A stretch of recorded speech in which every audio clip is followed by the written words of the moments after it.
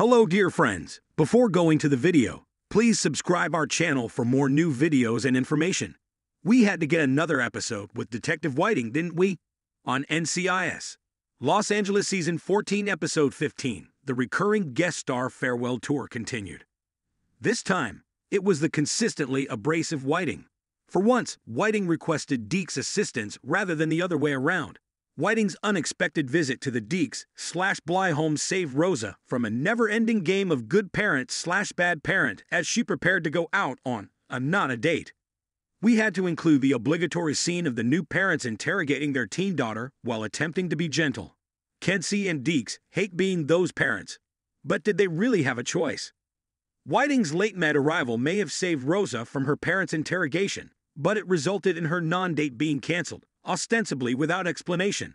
That's not cool. Whiting's reputation nearly derailed this case before it even began. On a Saturday, it was delivered to Kilbride by his least favorite agent. Furthermore, as Kilbride pointed out, NCIS had no jurisdiction in an LAPD-related dispute. Whiting, on the other hand, concocted an intriguing theory about her investigation into rogue LAPD cops protecting fentanyl dealers. So those cops had a reason to frame her for murder in order to get her out of the way. Because a suspect APB was on Whiting, Kilbride reluctantly agreed to let Deeks conduct a preliminary investigation into her claims. Except for Deeks. No one on the team was interested in what she was selling. But the more they looked, the more they discovered that contradicted the official LAPD version. Why was Roundtree so critical of Whiting? Yes, she repeated the LAPD line, but she also told him about the light punishment that would be meted out to the racist cop who stopped Roundtree and his sister. So you'd think he'd be more positive toward her when he was forced to babysit her at the boat shed. With Whiting, Roundtree, and Deeks on the LAPD crap list, there weren't many people who could investigate openly.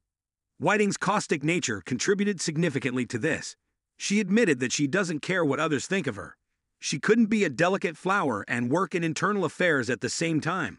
Nonetheless, she knew exactly what to say to persuade Roundtree to take her out into the field, despite Kilbride's orders.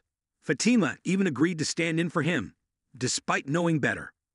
So what did person of interest Whiting do instead of explaining things to Roundtree? She instructs them to monitor and follow a corrupt narcotics detective. That paid off when he met with a drug-dealing gang member and accepted the payoff. Kilbride was furious when he discovered Roundtree had taken Whiting out, but he relented when he learned of the gang's fentanyl connection. Sam and Deeks were investigating how Whiting's case was unraveling.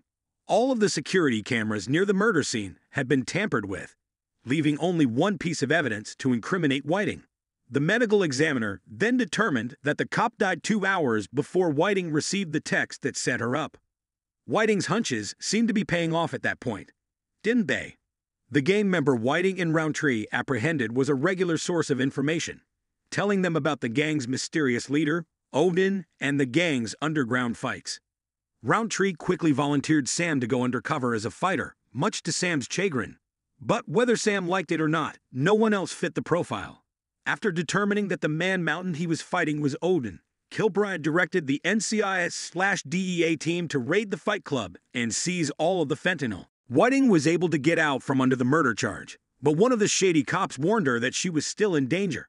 With only a few episodes remaining until the series' conclusion, that is unlikely. There will be far too much else to clean up by that time.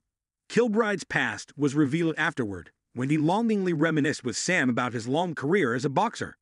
He also stated that he gave up boxing in order to spend more time with his young family, which he has yet to do.